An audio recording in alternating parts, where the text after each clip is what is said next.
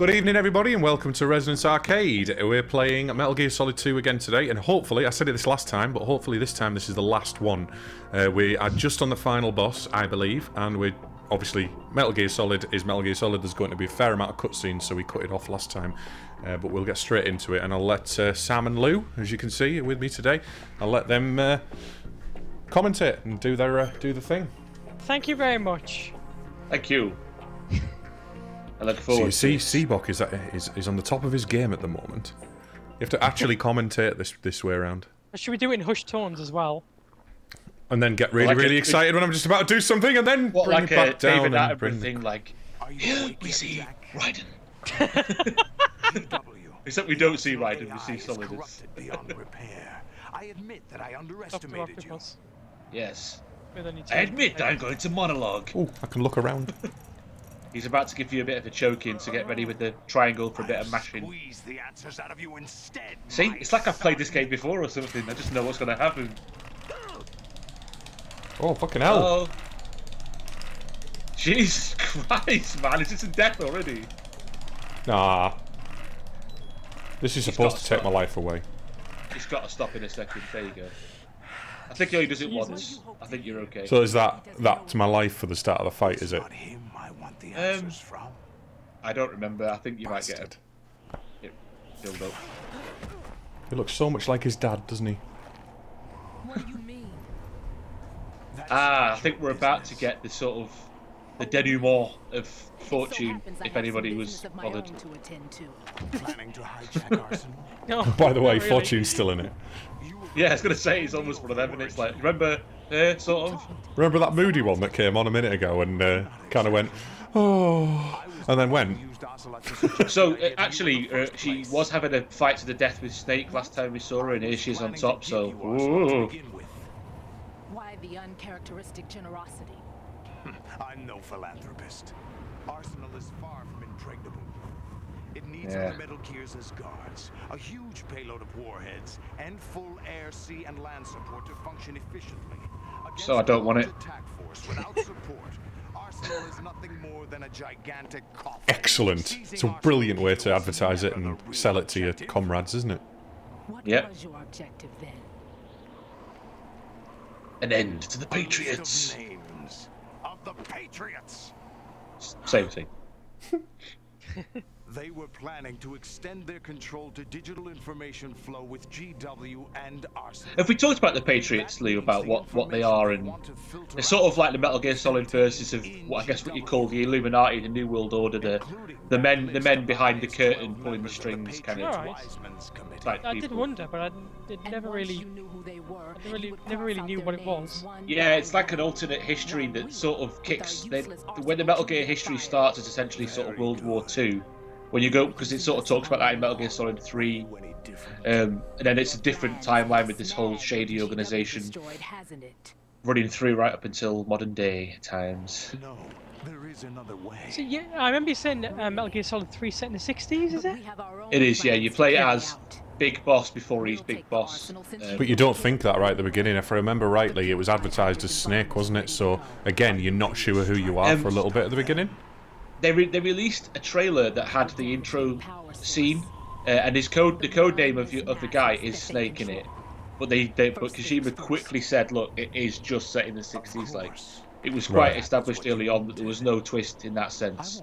It was just straight up at that particular moment, at least, anyway. Yeah, there were the twists in the game, obviously, but twist.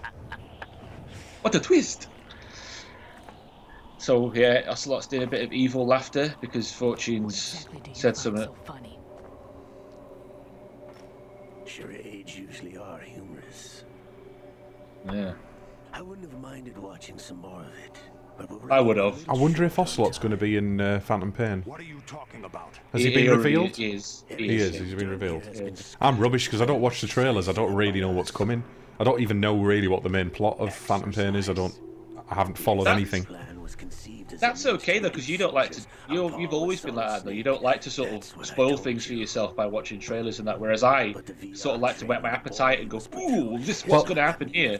Sal, my wife's the same. She has this this need to spoil all of the soaps for herself. So she buys Soap Weekly and reads all of the stories and all of the rumours and all of the this is actually what's going to happen, because there's I don't know how it's formatted because I haven't looked at it, but it's got to have bits where this is definitely the incoming story. This is who does this. This is it. But they leave big parts out. But she loves spoiling it, and it's like she loves it when she doesn't know, but she also wants to know. I don't get it personally. I just don't want to know. Simple as that. You gotta have the willpower to actually avoid it if it's there. It's like the temptation, isn't it? I don't succumb to the temptation. I tend to avoid trailers and stuff as well. I thought you liked watching trailers. Not really, no. Oh, I thought you. Less these days. It's a strange thing because I like to be surprised, but I also like to have some sort of an inside track on what's sort of going to happen. I don't know really. I mean, with Metal Gear, you're kind of safe because there's always going to be so many secrets and twists anyway that no matter how much the trailer's revealed, you know it's only the tip of the iceberg. So I've seen a lot of stuff from Phantom Pain, but I also know that I don't really know anything about it really. I mean, when I played Ground Zeroes, there's a few bits in that kind of allude to the story a little bit. But I don't really, unless you've watched the trailers as well, some of it doesn't make sense. Well, I imagine that you probably having an understanding of Peace Walker would have helped with Ground Zeroes because it's a direct sequel to it, isn't it?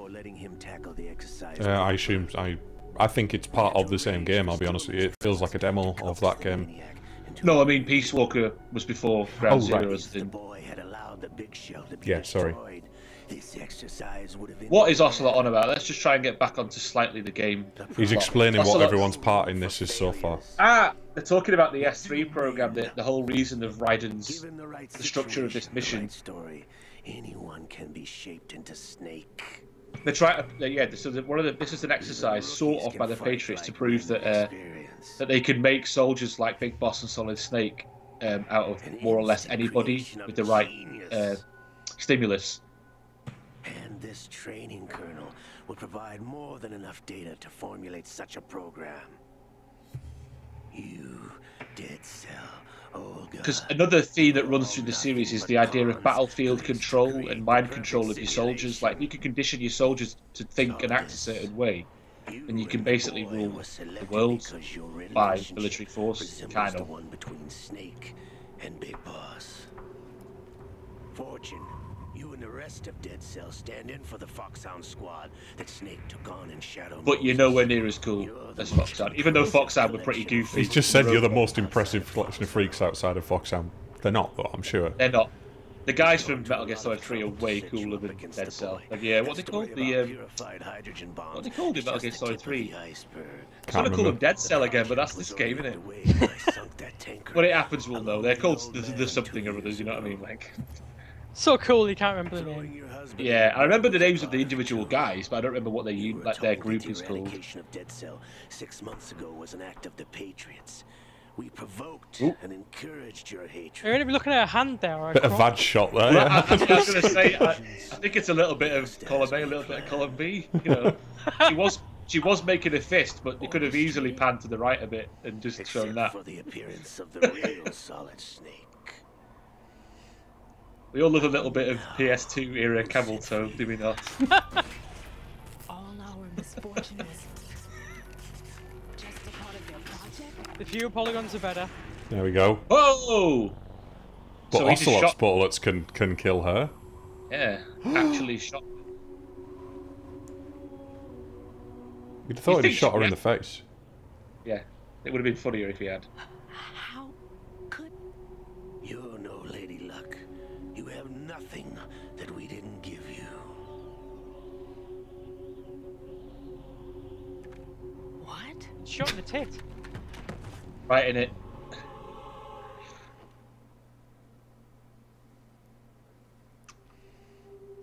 Do you know why no bullet could hit you? It wasn't magic or some new age mumbo jumbo. Talk about summing everything up in one conversation, though. It's staged by the Patriots. A little bit lazy, I've got to say. This particular delivery of block of exposition. Yeah. The villain explains things to you before you fight. Yeah. But it is influenced by Hollywood, you know, movie making, isn't it? Which is what they do in those movies. We needed a pathetic wretch like you to keep them focused. So. Been our puppet all along, just like Olga. Well, when he sort of shows how they did it, I'll sort of talk about it, but it still doesn't kind of make sense. Thanks to the script that the Patriots wrote for you. Pure self-indulgence, absorbed in your own misfortune. You couldn't get enough of the drama. That's true. Or Baker Street, by the sounds of it. Love it. It's actually Baker Street started playing during this game. Thought I got her in the heart. Nope, you got her in the boob, mate. Got Whoa. mercury breast implants. Thought that was his arm gone again then.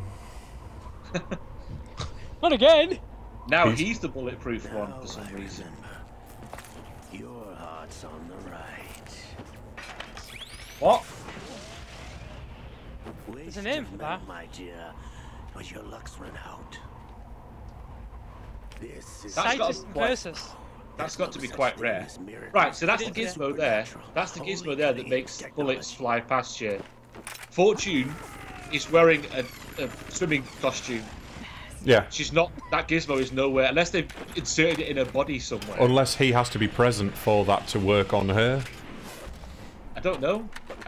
Let's It's- not try and explain it, because I think we'll be here all night. I like the fact that they at least try and explain it a bit. It's not, you know, psychic powers or anything, but I it still swear, doesn't really make sense. everything that I'm putting into my game, I'm trying to ground it in some kind of reality. There's some crazy stuff in there and stuff that doesn't really make sense, but at least I'm trying to make it, you know, have a decent explanation for it. I wouldn't like to have a hole like that as, right, so you've got the gizmo, but does she have it, or how does that Where work? is it? Yeah. Is it on that big rail gun? But then, like, when she's not on a mission and she can't kill herself, how does it work then? Like, do you know what I mean? It's a bit weird. Now that I have enough data, all I have to do is retrieve So, our unsurprisingly, Ocelot wasn't even on Solidus' side. No. So he's never on anybody's side, Ocelot. He's always double-crossing whoever the fuck you think he's meant to be working with. He's working for the Patriots, though, all the time, basically, isn't he? Yeah. Well, so far, at least, anyway. Pretty much, yeah. Here we go. What? Obviously, that shot the bullets there, didn't it? Shot the bullets. Huh? Obviously, that shot Snake's handcuffs then, when he was deflecting the bullets. Yeah. Perfectly. How does that work? Because Snake was facing the same direction, so it would only have gone through the handcuffs if it had gone through his body first. If that actually happened, I might have misread that. She's I back think again. no, I think that's basically what happened. Oh yeah, this is where she. Is she going to sacrifice herself to another Metal Gear? Don't she's care gonna, about that. I'm sick of people sacrificing themselves to Metal Gears in these games now. Well, yeah, best not be sick of it. your reward. It's all the payload Ray has. So if you want redemption in these games, you've got to be killed by a giant robot. Overkill! Giant robot Overkill! suit. Yeah, I wouldn't use all the cluster bombs that Ray has to hit 3 people. I mean, No. to be fair, half of them are going to hit Ray, aren't they? That's it, everyone down, sorted. But so they totally buy it. They totally say, look, it wasn't really psychic powers, and they go, but it kind of was because look, she just did it. But we're not going to tell you anything else. So there's no such thing as supernatural in Metal Gear, except for when there is. Yeah. Basically, What the? that's called having your cake and eating it too, I believe. And then the cake becomes a ghost, but it doesn't. But then it is. Imagine getting one of them rockets in your It's some face. kind of crazy quantum cake. Yeah. The cake is only there when you observe it to be there, or something. And it's it true because exists- Snake said it. It exists on the other side of the universe simultaneously, or something. Helena, Dolph, Jackson. His name Oh, was is that her Robert name? Paulson. Is that her name? Is it? Oh, Is she the daughter of Dolph Lundgren? yes. No. Bridget Nielsen. What happened to Bridget Nielsen? Where did she go? Hang on, is Bridget It's Nielsen the Bed black Sonia. one? No, that's Oh, Oh, I've You're thinking seen of her. Grace. Grace you're thinking Jones. of Grace Grace Jones. so- Yeah, Grace Jones is terrifying. Who was a little bit like Bridget Nielsen. They're both really tall, imposing women with sort of 80s sticky up haircuts. They both look, yeah, they've got a similar look, but they're different skin colours. Yeah. And they've both been in sort of Conan-y films with Arnie, haven't they? Because Grace Jones was in Conan the Barbarian 2, and what's her name was in? Was it Red Sonja? Red Nah. Sonja. With Arnie was in it. Yeah. He basically was playing Conan in that Conan. film. It was just Conan. Yeah. He wasn't called Conan, but he I basically quite was. like that film. Have There's they a scene near explained? the end where they walk across the big bone bridge, which is iconic. Okay. I've seen it, but I don't remember much about it. Have they explained why he's got Liquid's arm? I can't remember why he'd made that decision. No, they haven't. They just said that he's got it. I'm guessing it's because it was the only arm on hand he could get a transplant from. Yeah, he's like that. Chop it off quick. Get it sewn on. Yeah. Oh, he got Liquid's voice now. He's pulled his hair down. Yeah. I've been waiting for this. No, It can, and it is. I've been inside this arm all along, waiting for the right time to Oh God! Ha ha ha! It's me! Yeah. Awesome. Not awesome. Stupid. Yes, a sleeper in the arm of a Patriot spy. It was you 2 years ago? Exactly. I was controlling him. Yeah. A bit much, this, isn't it? It was I that leaked information. I really wish he'd be doing this with his hand as well when he was talking. Ha ha! Yeah. Give me your taco kisses. Free me. After all, Taco. Burrito, taco. And it all turns out to be Mitch Candy. Yeah. It just gets It basically is. It's still twisty turny Yeah, that's true. double agent type thing. family matter to settle with both. I wonder if they played Metal Gear when they wrote that storyline, because it does seem very similar now that I think about it. His forehead's gone all veiny as well. And also the arm is like massive. It's like a really weirdly misshapen arm. Liquid's arm was not that hench, was it? Like just the forearm. It's like Popeye's forearm. That camera angle there was the most gratuitous I've ever seen. Just loads of metal and an arm flapping out the side of it. Ha ha ha ha!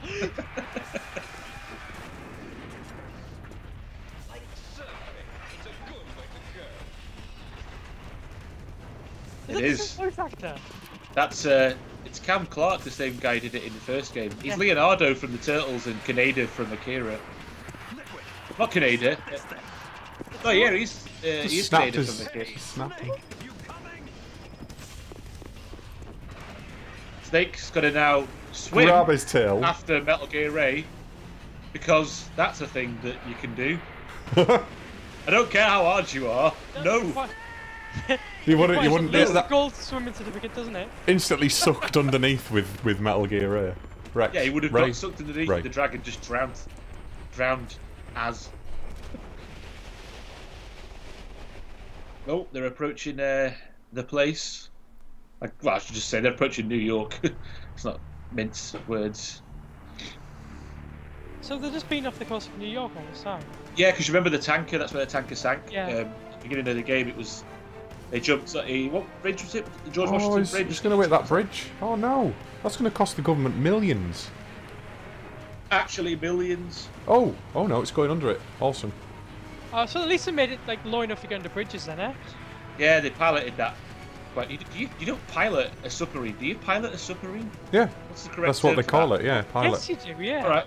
Okay. You can But yeah, you captain them, don't you? I suppose. Yeah, no, it's still a pilot because there's a captain who runs the ship, but the pilot is the one who's in charge of actually driving it. Yeah.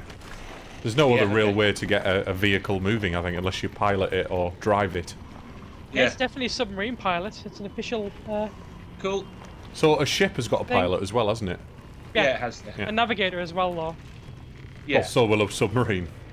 Yeah. In fact, that There probably... isn't normally a single person who just kind of drives it around and. Does everything. I Yeah. could. Easy. Dead easy. Yeah, sure. They don't call me Chris Hunt for Red October, Sebok for nothing. That's right, they don't. You're laughing in time with Solidus there. I actually forgot. I knew that the final battle was on top of a skyscraper, but I forgot entirely how they got there, and now it all makes sense. Just crashes a big massive submarine into it, Into New York, as you would. into Federal Hall. And I'm sure the secret defences inside the Statue of Liberty wouldn't wake up and blast it out of the water or anything. 200 years ago, Statue of Liberty turns into like Gypsy Danger from Pacific Rim. Just fucking declare another That'd be fucking awesome if that happened. I want to live in that world. I really hope for a sequel where that happens. Yeah, God, that'd be so cool. Well, you might be calling it Atlantic Rim, which there isn't an Atlantic Rim, is there? But that would make total sense.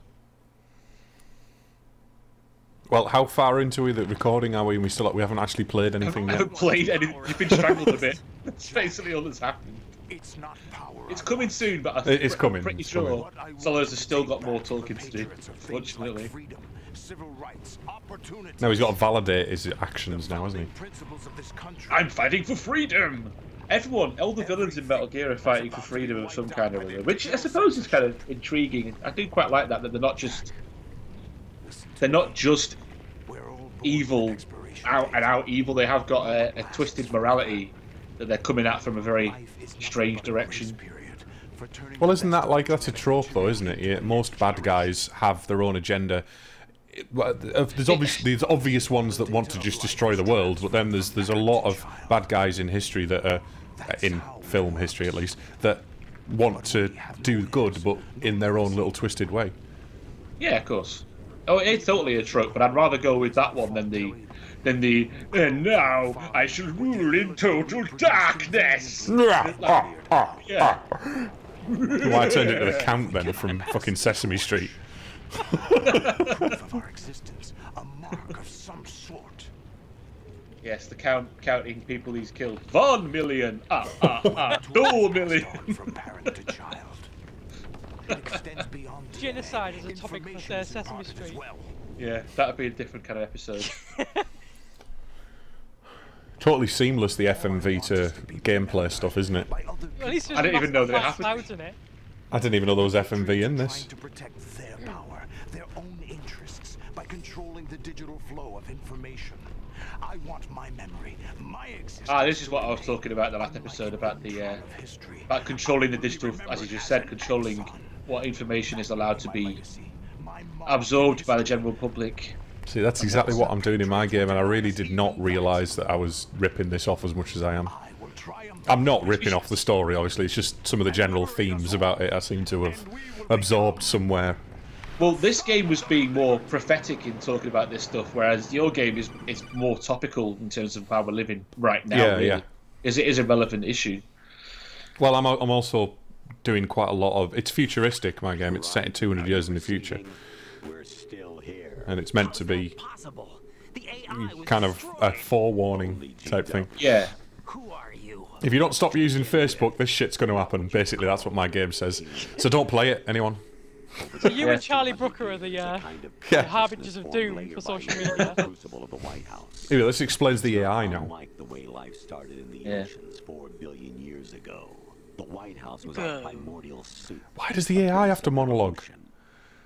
You Everyone's got a monologue in this game. We are the very discipline and morality. Well, this is actually the Patriots speaking to him via the AI, isn't it, essentially? Yeah, This essentially. nation exists, so will we. Cut the crap! If you're immortal, why would you take away individual freedoms and censor the net? Jack, don't be silly. Don't you know that our plans have your interests, not ours, in mind? Well, that's what they all say. Listen carefully, like a good I'm doing boy. this for The you. mapping of the human genome was completed early this century. As a result, the evolutionary log of the human race lay open to us. We started with genetic engineering, and in the end, we succeeded in digitizing life itself. But there are things not covered by genetic information. What do you mean? Human Say something, Chris. ideas, Sorry. culture, history. I'm getting into it. I'm Genes quite don't contain enjoying any the, record of human history. Is it something Yeah. that I'm enjoying the remembering it as it's going along. at the mercy of nature? We've always kept records of our lives through words. Yeah, so this is pictures, where they're talking symbols, about from what tablets their to whole books. plan is. So they're now giving an exposition dump on top of everybody else's. On top of the other 40 minutes of exposition dump. Yeah, which again, it's kind of an interesting thing that they're talking about. I'm not going to deny it, but I'm not also going to deny that it isn't a bit fucking heavy when you just want to get the last boss battle on the way. Like, Yeah, yeah. I think that's what... Playing this the first time through, I didn't feel like this at all about Metal Gear Solid 2. I did not feel like it was labouring the point a bit too much. maybe because of my age when I played it, maybe I was a bit more interested in what games had to say to me. Maybe I was interested in this because it was much more intelligent and much more thought out than a lot of the games I've played, which were basically mindless, just run around and shoot people. Yeah, for its time, again, it seemed a lot more sophisticated, I guess, shall we say, as a sort of way of giving you a story and ideas, then run to the right, or, you know, run to the end of the level, kill boss, done. Credits. Stop talking to your girlfriend, Lew. I'm not. You're doing something on the other screen. I'm replying to people who are talking about that picture that I put of my chin. Oh dear God. Picture of what, sorry? I called Lew's chin racist when we first started the Skype call earlier on, and he decided to permanent mark a swastika on his chin, which was very funny, but at the same time and unexpected. Sorry. That's a bit of... That's asking for people to say stuff, isn't it? Always. Do you not realise the connotations of what you've just done? It's like, no, what is that symbol? I don't get it. I've not been alive fucking ever. Well, it's beside the point. It also was used. It was reappropriated, wasn't it, for the Nazis? It was, yeah. But beside the point, it's just a symbol. It's the same as labels and tags and, you know, racist slurs and things like that. Unless there's some kind of vitriol behind it, I don't think it's too much of a problem in my eyes. You know, it's just a word. Isn't the Hindu swastika symbol, as in the version of that? Isn't it the other way around? As in the little legs, I guess you call them, point the other way. I think so. I think that's possibly an urban myth, though. I think they can point both ways. It's a symbol that's been used a long time before the Nazis reappropriated it. Yeah. And it was a much loved symbol as well, which is what I was replying to. Well, it's still. I'm guessing for people that are into the Hindu faith, it probably still is. You know, you know, for them that symbolism will have not lost any of its potency. Yeah, but I guess the problem is that it was ruined by a single individual. The same way that my argument is that Charlie Chaplin's moustache was ruined by Hitler. The Hitler-tash. You've ruined Hitler's moustache, mate. Your face has ruined Hitler's moustache. No, I didn't say that. I said your face has ruined Hitler's moustache. I had it held a special place in my heart until I saw what's going on there. What's going on there? What's going on in the story anyway?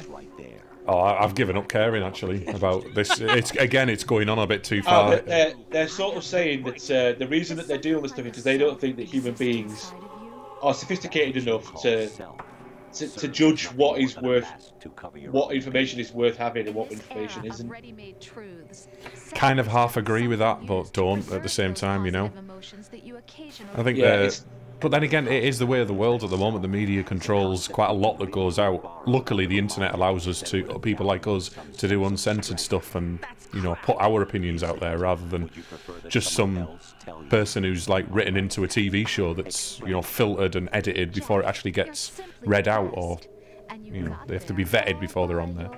Well, let's be fair. I mean, we're not trying to sell anything. If we were trying to sell something, then suddenly we'd have all those rules applied to us, wouldn't we? Why not try a bit of soul searching? If we were sponsored by something, yeah. if we were endorsing something, then we would have to fit in with their kind of yeah, I suppose. corporate personality. This leads me on to quite nicely into just talking about, you know, how comfy I'm currently finding my Lazy Boy that I've sat in. Lazy Boy, available from all good retailers. Are you actually in a Lazy Boy, or? No, I'm not. I thought, oh, that's cool. You went out and bought one. Other chairs are available. And I'm having a really nice kind of Coke. Coke brings life, or whatever they're fucking Coke is better than everything else ever. That's just basically what they're trying to say on these adverts, aren't they? Chris is wrong. You know what? I'd argue that R&B is better than that, or B&R, or whatever it is. What? RC, that's it. RC caller. I think you meant like the music. Yeah. R&B is better than any drink. If you feel thirsty, put on some R&B. Building a legacy involves figuring out what is wanted and what needs to be done for that goal. All this Building a legacy, just leave it to happen itself. Surely. We are your guardians, after all. Yeah, legacy. It's a weird thing because it's not. People have like obsession with it. Like, there's a character in Game of Thrones who's obsessed with his legacy. He doesn't care about his children. All he cares about is that his children maintain his family name, like, and keep his family in good stead. But he doesn't care about them as individuals in the slightest. And that's like a kind of a scary thing. Like, to me, that idea of legacy in that sense. The thing is everyone's got every person individually has got a different way of doing things, and when you look at an organisation or you know, a secret society or whatever, they've got their own like tenets and rules and principles, but within that they've also got individuals that have their own ideas and own way of interpreting those rules. This kind of thing is absolutely crazy to me, you know, that although I do kind of subscribe to some conspiracy theories, things like this, like the Illuminati and people ruling as a kind of an oligarchy, kind of a secret society type thing. I think it's crazy to think that to think that one set of people rule the world transparently, not transparently, opacally, you know. Yeah, I don't think that people are clever enough to be that organised to do those kind of things. I don't think people are dumb enough to be duped by that either. Yeah, I agree. Although one of my things is I generally call everybody an idiot on the planet. It's beside, you know, I'd still don't think as a collective mind we would allow that to happen. I mean, I don't feel like anything outside of my own life really affects me, you know, the news and everything else. I don't pay any attention to it, not because I'm scared of it or anything like that. It's because it doesn't really change anything to me. It doesn't change my opinion. It doesn't make me fear or scared, but it does do that to some people. Some people get genuinely scared about what's going on with Ebola or what's going on with, you know, at the end of the day I live my life day by day, and I'll reap the consequences of whatever things that I've done, you know, in my life, and I'll take responsibility for that. There you go. Soapbox over. Yep. So you've been playing for about 45 minutes now, and you basically press triangle. Yeah, Jesus Christ! I really need to get this fight like started. Imagine if we didn't talk through this. Well, some people might prefer it, but I think if you anyone that does choose to watch us play this game, you kind of have to accept that we're not going to be doing the pure let's get into the story of Metal Gear. This is more about the general sort of feel and experience of it, rather than the nitty-gritty of the story. You have to. It's a kind of game where if you want that, you got to play through it by yourself. Yeah. I mean, obviously, me and Sam are big fans, and we have certain spot in our heart for these games, but you can also see the flaws in them, you know. Definitely. I mean, I don't consider anything to be a sacred cow. Nothing's perfect. Even the things that are you know, in terms of things that have been created, films, books, whatever. The things that I consider to be 10 out of 10 masterpieces have flaws. There's no such thing as perfection. Apart from your football club. Whatever football club you follow, obviously that's, you know, perfect, and everything else is less important than that. Well, the thing about that is that's one of the frustrating things about certain types of fans, is that they're the ones they acknowledge that they're not perfect, but they still pour so much into it. Well, I think it's an embarrassment thing as well. A lot of the time, it's like, I could quite easily be embarrassed about the fact that we've played through Metal Gear Solid 2, and Lew and Steve have both criticised it quite heavily, and to be fair, two of its biggest fans have also criticised it quite heavily, you and I, while we've been playing it. We've slated this collectively. It hasn't been the case. But I could be upset about that as a fan of it. You know, there's a lot of people who do get into this kind of fandom that they won't accept that other people have opinions, or that it isn't perfect, as you said. Yeah, it's like you can't. Some people will not like to accept that the thing that they love has any faults or flaws in it, which is a very blinkered way to view the world. It's not going to get anywhere. You're not going to make things better by thinking that everything's perfect. No. You know what I mean? It's not. That goes through all things, doesn't it? Yeah, really? It is go through all things. I mean, it's like, you know, people defend something that they like to the nth degree. It doesn't really matter what it is. If they believe in it and they like it, then Sorry, that was I will defend. I would defend Metal Gear and acknowledge its flaws. I would defend it to a level, I'd be like, well, I can defend this, this, and this about it. There are certain things about it that I can't honestly defend. I can't defend the ridiculous length that we've had to sit through before any gameplay has occurred, and there's no defense for that. I mean, even if you say this is a game, this is a big mindfuck moment, yeah, but it could have definitely been delivered in, say, 15 minutes rather than 45. If you had a script editor, better pacing in your writing, it would have been all that could have been done hang on. in 15 minutes. Is he just saying that did he just say my son? Is that as in? He said that a few times to you. Yeah, he's calling you that because he took you on Right, when yeah. you were a child soldier. I say you're not his legitimate son, are you know? I don't think you ever find out who Raiden's birth parents are. They talk about him being an orphan when he was found. Since he was from a war-torn country, they probably died, you know, when he was a baby. I was the one who killed your parents. Oh, there you go. No! That's not true. It's impossible. I thought I was going to get to play then. I thought he was going to launch at him. I thought that was about to be the start of the fight. And your worst enemy. Ugh. Because I needed to know whether we were really someone else's creation. So I murdered your parents. What? Liquid and Solid hunted down Big Boss, trying to sever the tie that bound them to him. Unless you kill me and face your past, Jack, you will never escape. You'll stay in the endless loop, your own double helix. No, no, no, no, no.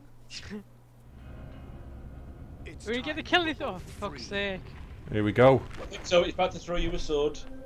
And it's going to chop. Watch. It cuts through the hand. There you go. And he didn't even. Still got the body armor on, by the way, in the cutscenes. That's quite clever. I quite like that, yeah. I like it when they do that kind of thing.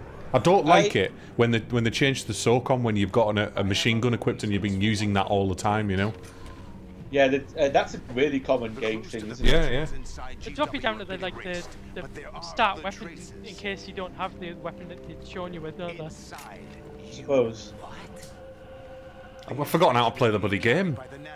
Press triangle. I was going to say, I'm not sure if this fight is easier without using the sword, but it is entirely up to you. You don't have any other weapons, it's either hand-to-hand or sword.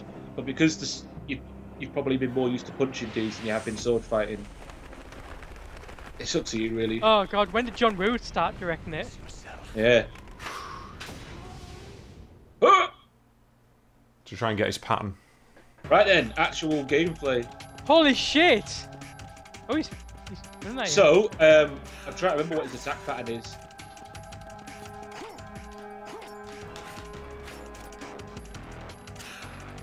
Yeah, he'll just like a 3 attack thing. He also will fire missiles at you as well. There you go. Hit and run tactics there. You can just straight up attack him sometimes, or get round the side of him.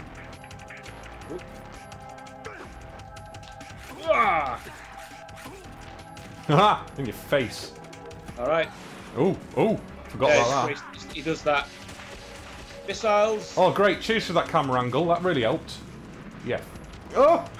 No! Press the wrong button! Ah, God. I pressed X. Did it again. You've got to think about doing that, haven't you? X is the action button. X is the one that does everything. No, triangle's It's the action falling button. off a building, not an action. Triangle's the action button. X is the crouch. Catapult. Catapult? Catapult. Cartwheel. Oh, ow. Oh, God. See what I mean about the rocket boots there? On fire. I'm trying to get rid of it somehow. I think cartwheel is the best way to get rid of it. Yeah. Oh, bollocks. Yeah, unfortunately, it's really hard to give advice on a fight like this. Just got to figure it out and do it. He's crap with those arms, isn't he? Yeah, he gets rid of him in a bit. When you get him down to like half health, he chucks him off. Octopus.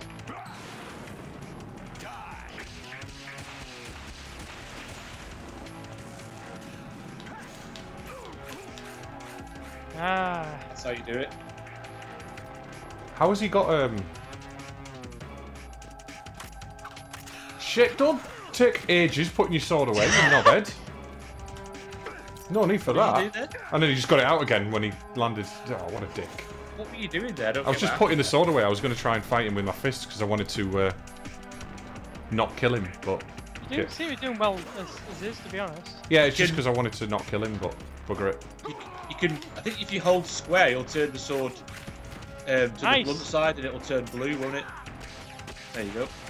But you've already taken off so much of his health. Yeah, I know.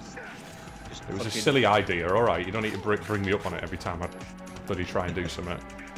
So in this game, all weapons that are lethal are red and all weapons that are non-lethal blue? Yeah, that's how the symbol is represented. Cool. Yeah, not really talked about that, but yeah, you'll have noticed that the M9 was blue and the SOCOM was red. The PSG-1T was blue and the PSG-1 was red, so yeah. Obviously, there weren't any non-lethal weapons in Metal Gear Solid 1, but from this point on in the franchise, that's the general rule. It's taken you the entire game, by the way, to notice that. It has, I just never noticed. I knew that there were red and blue things, but I didn't know what the significance was. Because your body armor's red. Oh. All the items on the left-hand side, because on the left-hand side is the items, whereas right-hand side is weapons. Right. So all the items are just red because that's just a standard colour. The blue non-lethal ones are the exception to the rule if you think about it. Like all the items' default colour is red. What's he doing? Oh, right. Yeah, if I couldn't move then, I was like, I'm stuck! I'm stuck! Hey, he's a boss going to second form. I know, I just wondered Super why I was Saiyan stuck. level 1 or whatever. 9,000. I don't watch Dragon Ball Z. It happened to a pause when I was right in the wrong place. Shit.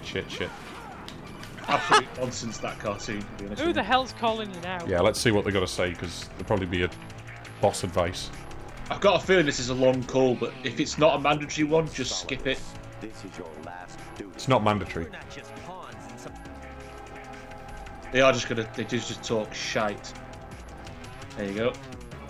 You don't need that shit in your life, man. Oh man! Oh god, this is where he starts doing the thingies. I do remember that one, so he'll do like 3 quick ones and then one where it goes straight for you. As like you that. just experienced, yeah. What the? Love that.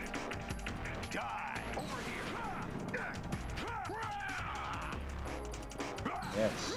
Yo! Fucking camera angles! I keep walking into it because the camera keeps changing.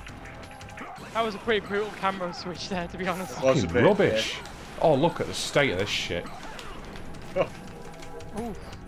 Yeah, that was just a blur of images, what we got there on the stream.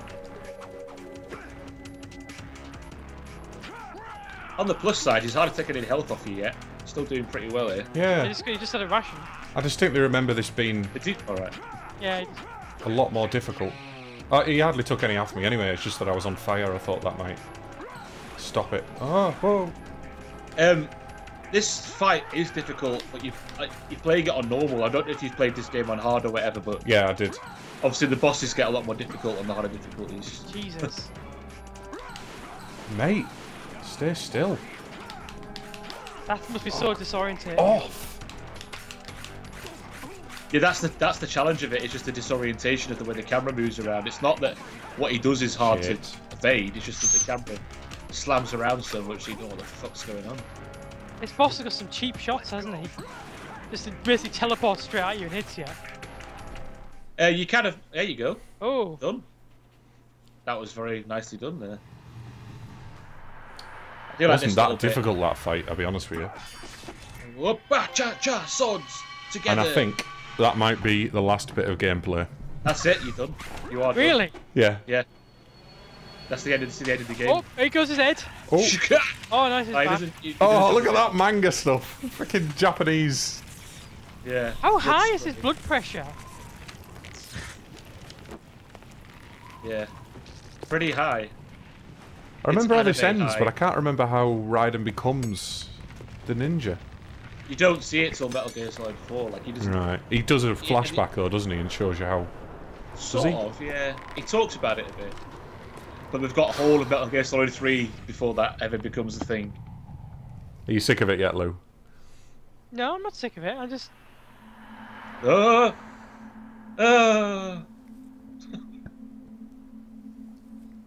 Oh, that happened to be on top of the New York Library as well, which, by the way, is nowhere near the coast.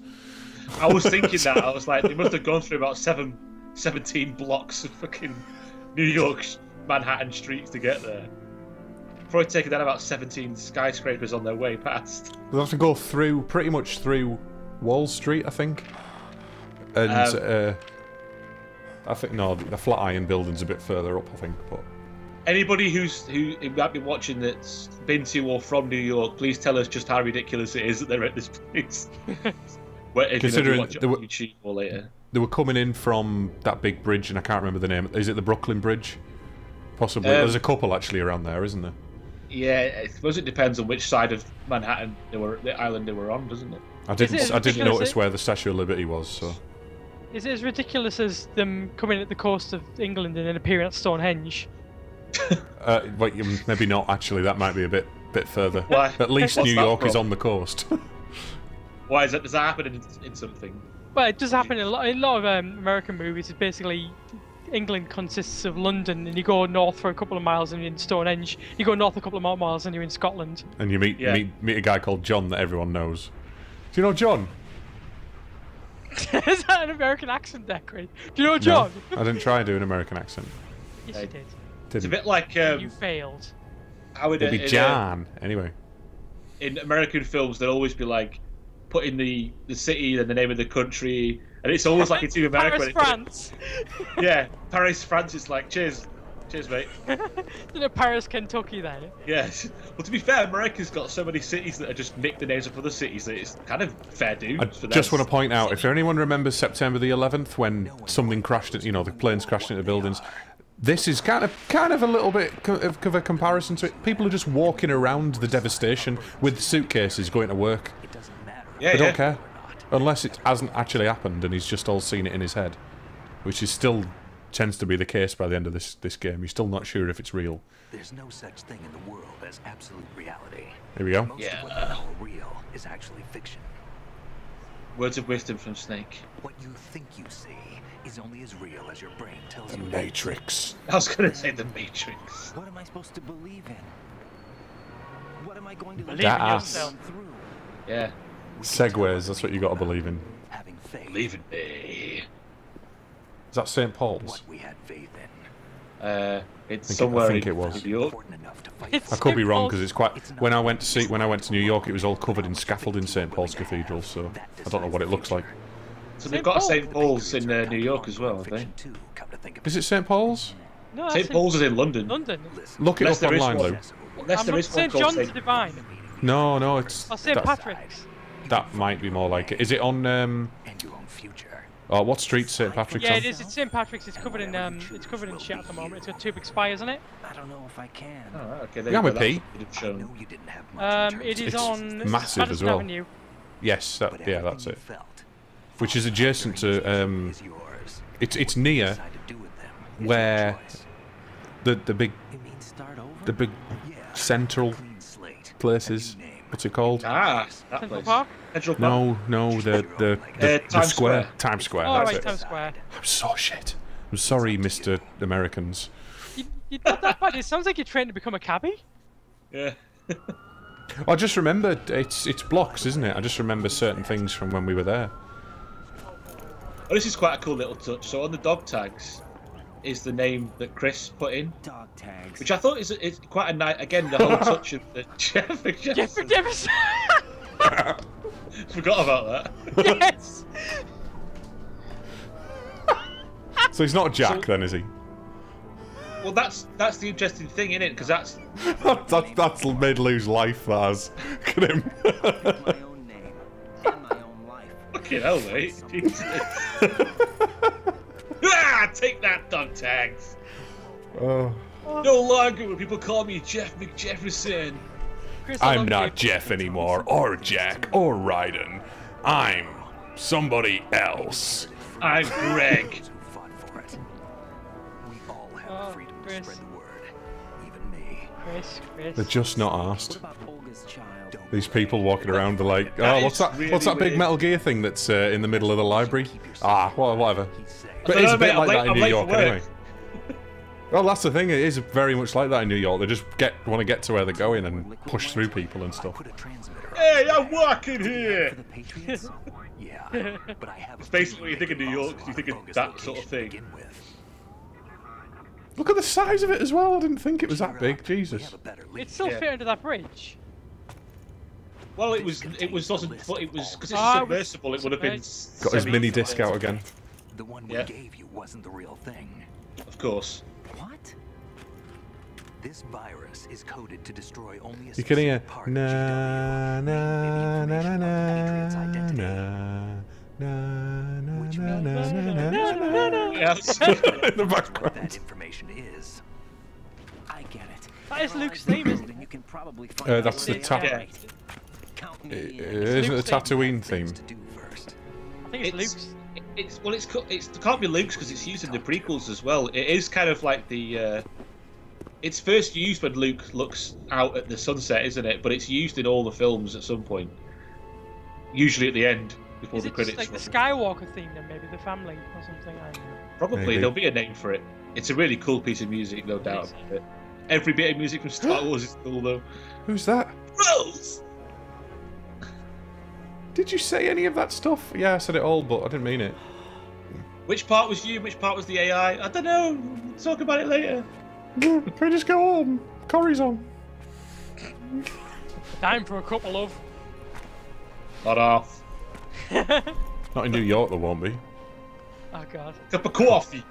Cup of Joe. You kill the Joe, you make some more. Snake's gone, obviously.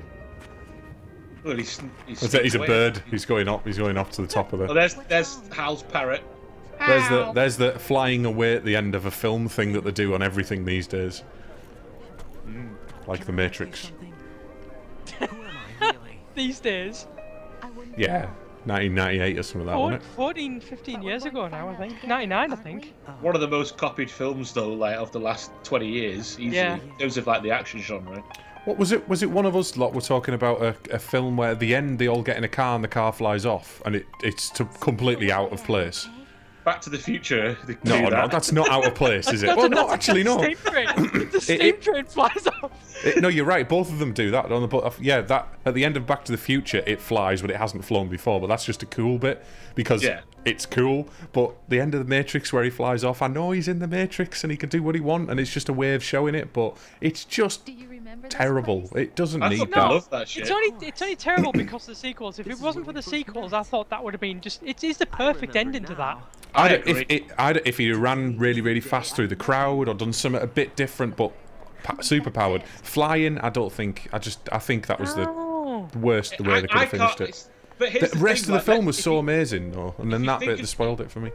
But if you think of the Matrix as a really large and intricate computer game, if you had the power to control things in it, wouldn't sort of no clipping around the environment be something that you'd do? That's No, because I'd feel what that's flying cheating. is. No clipping. That's basically what flying is in the Matrix, isn't it? Apart from you don't no clip through a building. The point of no Whatever. clip is that no clipping means that you're not going to hit solid objects. People use it to basically just navigate around the map, don't they? In any direction that they want, in the air, wherever. It's up to us to teach that to our children. What kind of thing? All of a sudden, in Quake, when you no clip, you go into a crouch position and float in the air. Like your legs just come off the ground and you just float around like this. Just the idea of no clipping. I've got no clipping in my game with no clip command on the console, and it's so buggy, it's unbelievable. Every time I kind of stop, it never comes to a complete halt. It just keeps moving constantly in the air. It's like there's no gravity, but it's not quite that bad, you know, like not like you're in space. And then sometimes, if you stop just above a collider and you're going fast enough downwards, you'll die when you hit it. Just go, ah! And it's the Quake 2 sound pretty much. I've recorded it myself over this mic, me going, ugh, and it's the Quake 2 sound. Dig up for the South Park one. Always makes me laugh when they do that. They haven't done that in ages. This could be the credits. It is. Jazz hands. So, credits. shall we leave the credits roll and continue to talk over it, even though whoever has been watching probably hasn't paid any attention to the last bit because we've been gabbing. There is in Metal Gear fashion a little secret phone call at the end where a dude moment happens. Oh, is it a Marvel ending, is it? Well, it's like the last one. They did the same in the last one, didn't they? I wasn't at that one, was I? He wasn't on that one. Steve was on the end of that. Oh, rubbish, yeah. Rubbish. So in that 10 seconds of gameplay within that over an hour of video, you've managed to die once at least. Yeah, that was falling off a library. To be honest, that was an accident. Yes, it was. So we started this with 30, didn't we? I'm pretty sure we started this with exactly 30. So there's been 30 deaths in each game so far. That's so you can now use that to project across the rest of the games and get your saving going on. How many more games? Because we haven't really decided on a. So next we're going to play Metal Gear Solid 3 for definite. I really do want to play Metal Gear Solid Peace Walker, but I haven't played it before, so I don't know if that's fair or not to do that. I do want to play it. I would say that Peace Walker has the benefit of not, because it's designed for a handheld. It's very light on the cutscenes in codec. Like there is stuff there, but most of it's entirely optional, and you don't need it. And now, is it a shorter game or? It's still quite a long game because it's lots of side missions you can do, and some of the side missions, in a weird way, are actually mandatory to progress the main story. When it happens, when we get there, I'll sort of go through it with you as we go. Well, I'll tell you what we'll do. Some of the missions are really... It'll be easy to segment it because it's all in small segments, but there's a lot of segments. I'll tell you what we'll do. We'll give it a go and we'll see if it's conducive to, a Let's Play. And if it is, we'll continue playing. If it isn't, we'll stop. Simple as that, and we'll just move on to the next one.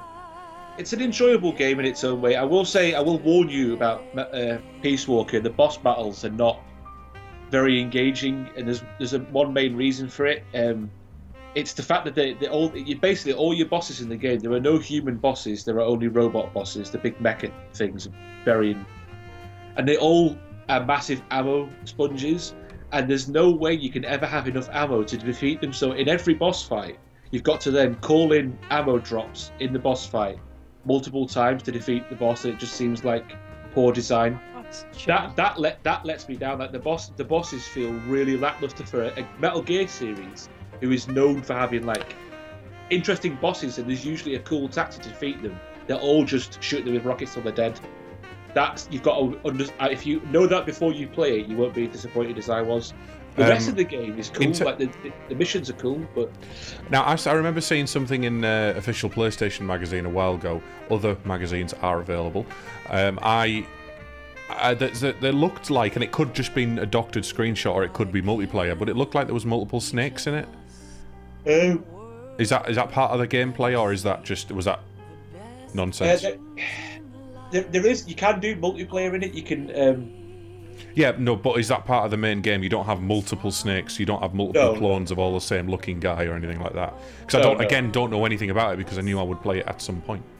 Now you can play through it entirely in one player, but you get to what is cool about it is you get to build a base. Like Snake, Big Boss gets to have an offshore oil rig type base thing, and you get to expand that and recruit soldiers, and you can do side missions as those soldiers to get their XP up and stuff. So you get so instead of like the Assassin's Creed side mission stuff where you send them off on a contract and then two minutes later they'll come back. Oh, okay, but you can actually play as them as well. There's two sections designated. So there's basically the other countries' missions where you can send them around the world and they'll do shit, and you can also do side missions where you are in the main game, but you can play as those other soldiers. Right. Or you can play as Snake as well, but it's kind of like playing as the other soldiers is quite handy because you get to up their XP and then they can do better things. You get your R&D unit up. It's quite a lot of detail and management. I'm going to say it sounds a lot more like an Assassin's Creed type game where you've got a lot more freedom and you can run around and do different stuff than just the main story. That's true. It is. So they've kind of taken that formula and went with that for Phantom Pain then, by the sounds of it. That kind of thing, but just made it for a console rather than a handheld. Yes, and they actually do manage that quite well in Peace Walker. Like the base management stuff, I actually really quite liked, and I'm looking forward to it being more in depth in the Phantom Pain. I can't wait for the new one. I'll be honest with you, I'm actually excited about it. A game for the first time in forever. I can't remember the last time I was excited about a game. Even the last Metal... when Ground Zeroes came out, I was like, I'll get a PS4 for it, but... You know, I played it, and I still haven't completed all the missions. I would potentially like to play Ground Zeroes when we've done all of the rest of them. I know you haven't played it, Sam, and I'm perfectly happy for you not... Sorry? I was going to say, I'm actually thinking of picking up a PS4 fairly... But I'm hoping to have got one before we get to Ground Zeroes, let's put it that way. Right, okay. This is taking us a few weeks for each game, isn't it? And Metal Gear Solid 3 is massive. And Metal Gear Solid 4 is pretty big as well, so... Yeah. Well... I'll tell you thinking what, by the time we get there, I'll hopefully have had one and played through Ground Zeroes anyway. I mean, it's not that long. It's, you know, the main mission's 2 hours, and then there's loads of extra side missions and loads of extra little bits to do. So we could just play that for one session, you know, and get it out of the way. Or we could do the whole thing, do all 15 or 20 contract missions that's in it. Is it like it's an open world, isn't it? Yes, it's a very small portion of an open world. It's like, you know, after certain points you can't... And there's not all of the features that are going to be in Phantom Pain in it, but there's still a fair amount of them. There's enough to keep it interesting in my eyes, and it's more of a sandbox for you to play around in, you know.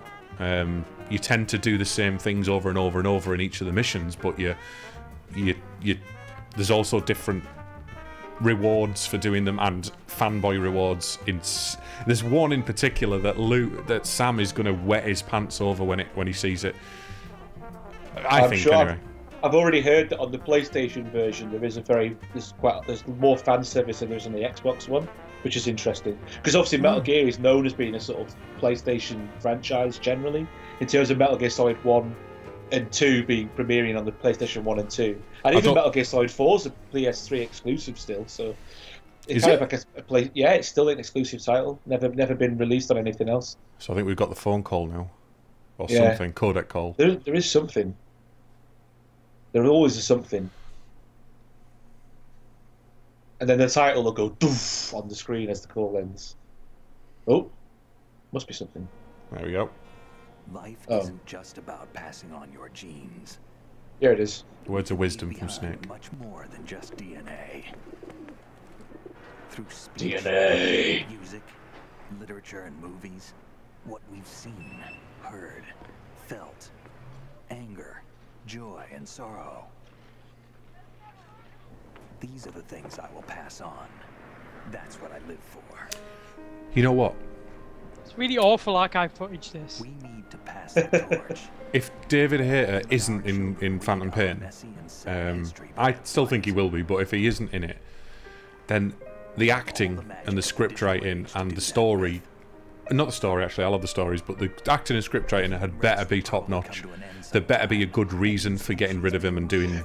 Yeah, because she was been sort of spouting this, I want Metal Gear to go in a bit more of a serious direction, and it's like... It is a bit serious! He's sort of saying that that obviously David Hayter's voice is a bit more on the not as serious side. Like it's a very affected voice, isn't it? It's not a natural man speaking voice. Whereas from what I've heard, Keith Sutherland's voice sounds really naturalistic. It just sounds like a slightly older, gruff man.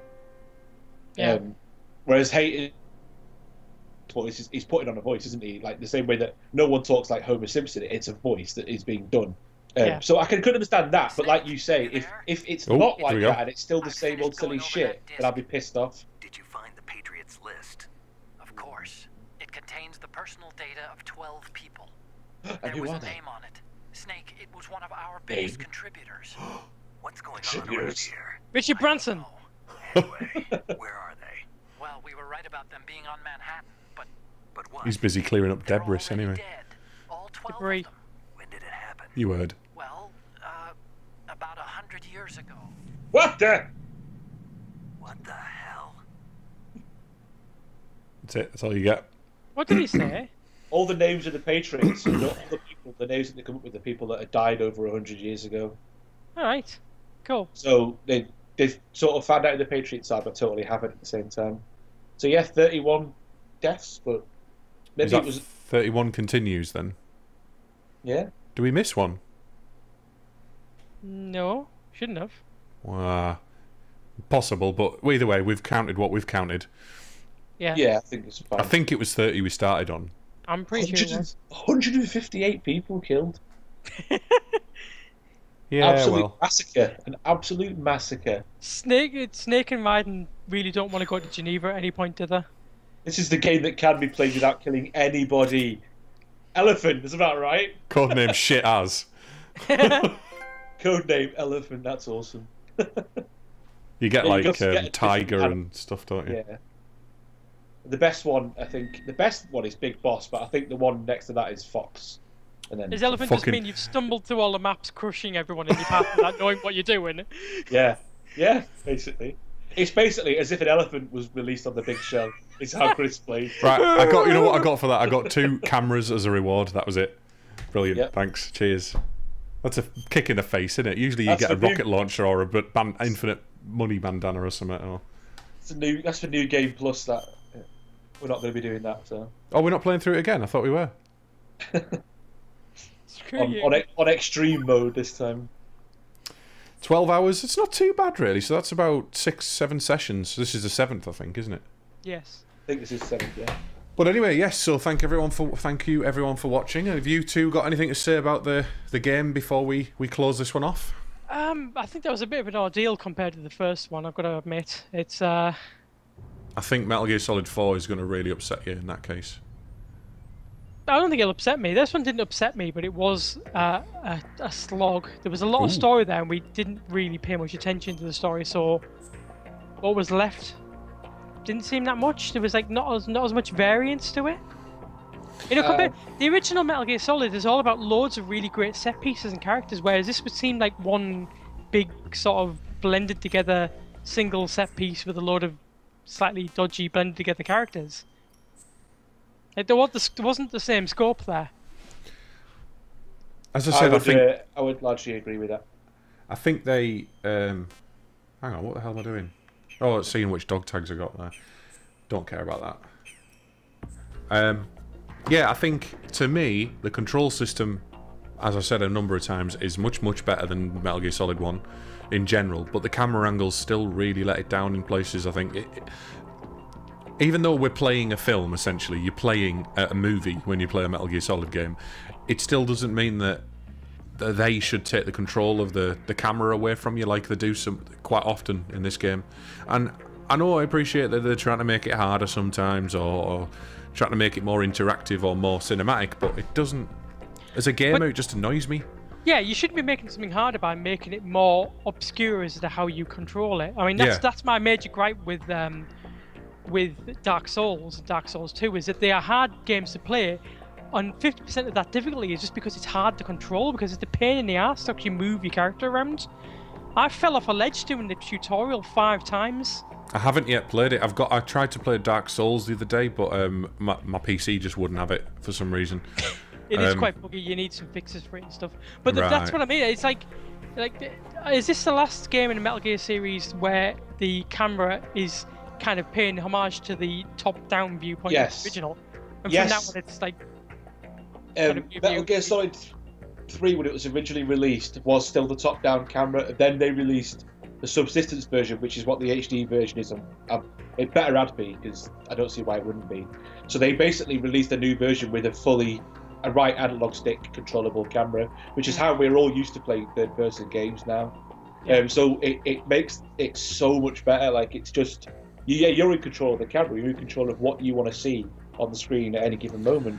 I think my main gripe of this, and we've all said it already, and I think Lew just said it anyway, but my main gripe is the fact that I didn't have as much control over the game in terms of I wasn't able to play it and enjoy it. I know we're only playing it in 2-hour blocks mostly, but the 2-hour blocks that we're playing, most of the time has been spent sat down with my controller on the side, reading that, talking to you guys. That isn't a game to me, you know. It needs more interactivity to be a game, I think. I enjoy it, don't get me wrong, and I actually do quite like the story in general, and the story in this one to me is fairly interesting, apart from the side characters and fortune and all that rubbish. And I like all the reveal at the end. I like the fact that the conspiracy theories have obviously been thought through to an extent, and there's a lot of detail there, but as you said, they don't need to say... Like me, when I talk, he doesn't need to say as much in order to get his point across, you know? Do you know what? I'm gonna make an interesting analogy with this game, because it actually features in this game a lot. There's a lot of jazz music in this game, and I feel a little bit like about this game the way I feel about Jazz. Like, I really appreciate the sort of challenges that this game makes on us who play it, and I like the ideas and the sort of bravery of it and the cleverness of a lot of the stuff that's in there. I appreciate it on a sort of intellectual level. It's not very emotionally engaging. Like sitting through that with you then. I remember being quite invested in this game the first time I played it, but sitting through it then, wasn't emotionally engaged in the story. I was intellectually engaged in it in terms of I like the ideas of the legacy stuff, the whole what's real, what isn't, are we the Avatar, are we Raiden, is it you, is it whoever, all that, and that was all cool. I love all that stuff, but the heart of the story wasn't getting to me. And in the first game, even though it's cheesy, it's still there for me. Like it has an emotional punch to it, even if it is very overblown and silly. So that's kind of how I feel about jazz music. Like, I appreciate jazz music, but I don't have an emotional attachment to it whenever I hear it. It's just a lot of guys playing awesome music, well, playing technically amazing stuff, but it doesn't feel like it connects with you somehow, yeah. Yeah, not saying that that's true of all jazz, because there are some jazz pieces that I hear and I'm like, that's fucking awesome. But generally, it's not an emotionally engaging genre for me. Yeah. So that's how I feel about Metal Gear Solid 2. It's an intriguing game, and it took quite a lot of risks for its time and was quite daring and innovative, but also had a lot of flaws, as we've discussed already. Metal Gear Solid 2, it's like jazz. It is. And on that note, we're going to end it then. So, said thanks for watching Metal Gear Solid 2. If you don't know, we're actually doing this for charity. Well, we're doing it for ourselves, but we decided, Lew decided that every time I died, because I was doing such a bad job of playing it, that he would donate £1 to charity. So, over the whole series so far, so Metal Gear Solid 2, we've had 60 deaths. So that's £60 to Charles Play charity. The next one, hopefully, better camera angles. I might be able to make less mistakes. Is it a longer game though? Is it more around the 20-30 hour mark? I can't remember again. It's a longer game, yeah, definitely. So I'd budget around 35-40 quid for that one then, Lew. Fair enough. Yeah. I'm actually paying roughly what you pay for the game. Yeah, roughly, yeah. That's not still not a lot really though, is it? I mean, at the end of the day, we could I was hoping to try and get, you know, the audience involved in it a little bit, but it's technically we can't do it, unfortunately, because of technical constraints. But you know, we've done better. We've got to a state where we're not messing up every 5 seconds. I'll say this live. I'll say this on this recording, but I want to do a donation incentive for the next one, or at least some incentive to add more to this.